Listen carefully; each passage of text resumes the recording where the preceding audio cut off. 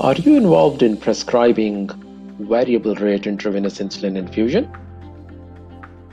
This is a brief illustration to help you understand what is meant by VRIII, when should it be used, which insulins to continue or stop while using it, which fluids to be prescribed with it, and how to stop it safely.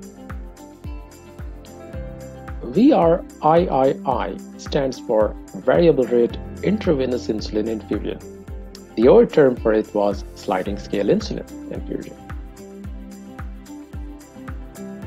It simply means that the rate of IV insulin infusion will vary according to the blood glucose levels. And as we give IV insulin, the blood glucose levels can fluctuate.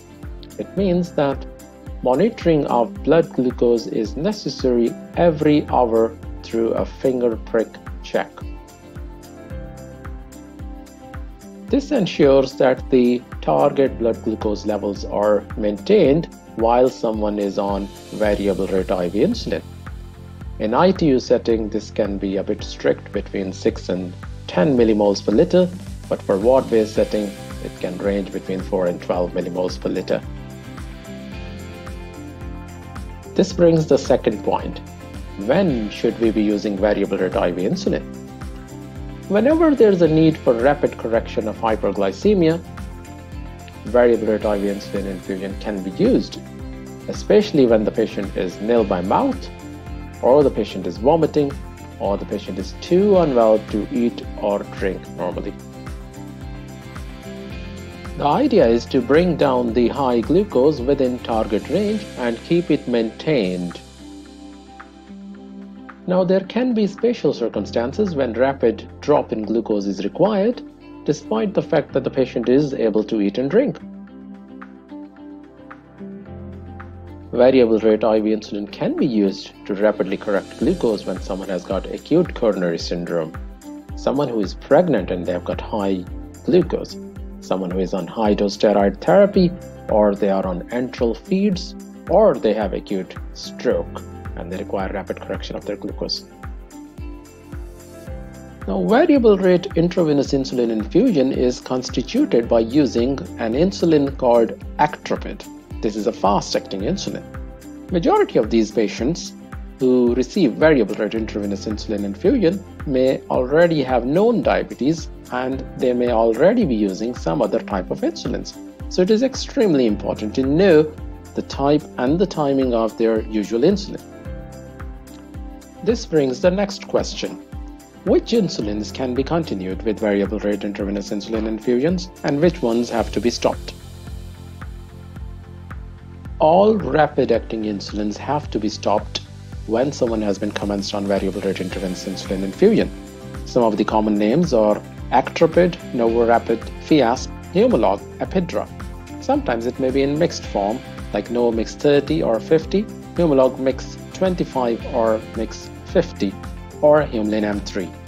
If a patient is already taking one of these insulins, make sure they have been held off whilst the patient is having VRIII. If someone is already on a long-acting insulin, which is also called background insulin, this must be carried on with the variable rate intravenous insulin infusion. Some of the names are Lantus, Toujeo, Ibezaglar, Semglee, Tresiba, Levemir, or Humulin I. These insulins should not be stopped whenever a patient is started on VRIII. When someone is receiving IV insulin, their glucose is likely to drop. So they need to have a maintenance fluid to keep their glucose levels in normal range. This is called the substrate fluid. So our next point is, which fluid should be used as a substrate fluid with VRIII?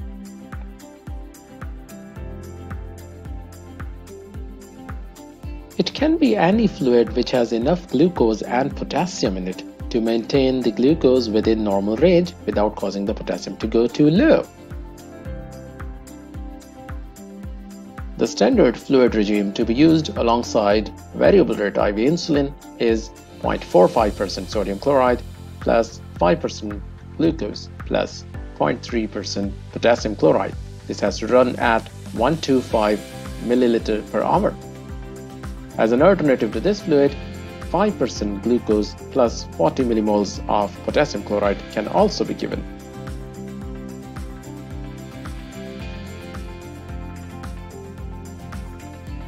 There are certain special requirements when the fluid and electrolyte disturbances do not allow the use of standard regime. For example, someone who has renal impairment, someone who is a dialysis patient, someone who has got fluid overload, or someone who has already got electrolyte disturbances.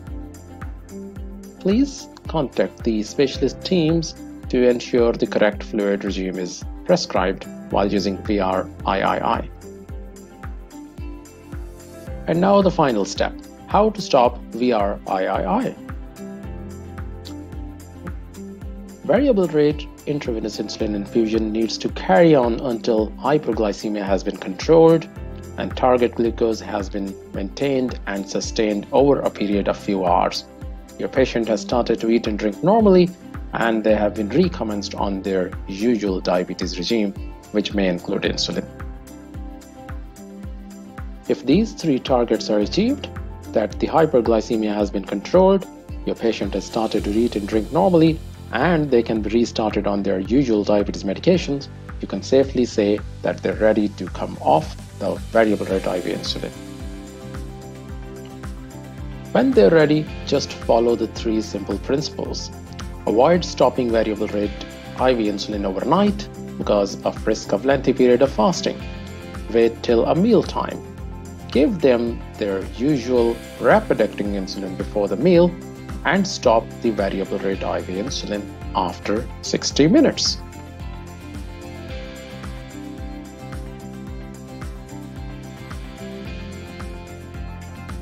This concludes the 5-step illustration about variable rate IV insulin.